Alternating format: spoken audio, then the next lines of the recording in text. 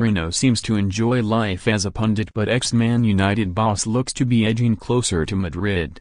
Jose Mourinho seems to be enjoying himself as a broadcast commentator, but his spells at the microphone look more and more like pit stops on his way back to Real Madrid.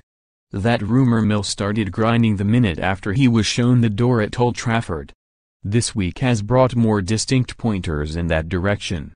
So the special one can hardly blame us for suspecting this might have been the idea all along. In that, Paul Scholes and to a certain extent Gary Neville have come round to my way of thinking. Even before Mourinho got the traditional Christmas sack, this column pondered whether he was looking for a way out of Old Trafford. Since the special one was sent packing, those two Manchester United legends have voiced similar opinions. Scholes expressed the view that Mourinho had deliberately engineered his exit. Neville said the writing was on the Stretford End wall as long ago as last summer, when Mourinho moaned about a shortage of major signings and began criticizing the expensive players already in his squad. All this, of course, was followed by the morose media conferences after constipated team performances and the spectacular bust-ups with stars like Paul Pogba.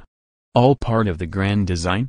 Scholes became convinced that was the agenda when Mourinho picked a fight with Antonio Valencia, who he describes as the nicest man in the world with whom it is impossible to fall out.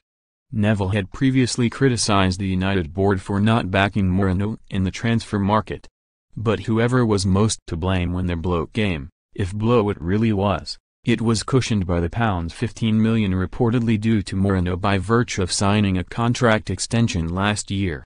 Any embarrassment was short-lived, fading as it has amidst speculation that Real see Mourinho as their savior come the end of a season which was already crumbling into the Spanish dust beneath Barcelona's feet. Maybe Scholes, Neville and myself are wrong, but on the side of the tracks we come from there is a phrase for it: working your ticket. Events under emergency manager Ole Gunnar Solskjaer, not just the succession of victories but the restoration of United's style, have done nothing to dispel the impression that Mourinho had been functioning well below his best. However, could a manager as talented and dynamic not galvanize a similar response from players of such quality? Perhaps this is just the way he is. Mourinho has always been at his most special as an impact manager, his most effective in the first 2 seasons at a new club before all the drama wears thin in the dressing room. Tellingly, even at Porto, where he began accumulating his large collection of national and European trophies, he has always moved on within 3 years.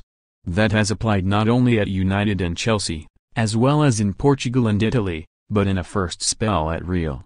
Hence, down at the Bernabeu, they are fully aware that a sudden burst of Mourinho might kick them back on track. Even if he does then fall victim yet again to third season syndrome. The stage is being set with Real trailing Barca by 10 points in La Liga. Even if they hold on to their European crown, which looks most unlikely with Cristiano Ronaldo gone to Juventus, embattled President Florentino Perez is expected to reinstate the special one at the end of the season. Who knows? Maybe that ticket was stamped some time ago, even as his United team were falling out with themselves and each other.